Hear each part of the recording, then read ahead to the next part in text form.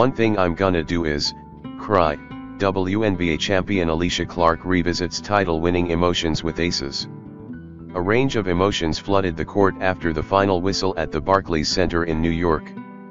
Fans witnessed the Las Vegas Aces elated with joy while the New York Liberty endured disappointment. Amidst these contrasting scenes, the Aces N0.7 Alysha Clark went through an emotional upheaval in the middle.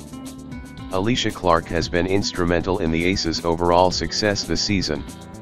After lifting the WNBA championship, the talented forward was invited to express herself at the popular podcast Come and Talk to Me. During the show, she was asked to explain about her crying pictures after the Aces win. Alysha replied, "One thing I'm gonna do is cry. It doesn't matter. If I'm sad, I'm gonna cry. If it's an amazing accomplishment, I'm gonna cry. You're gonna see a lot of pictures of me crying. It's just like an overwhelming amount of emotions at once. There are so many thoughts going through your head."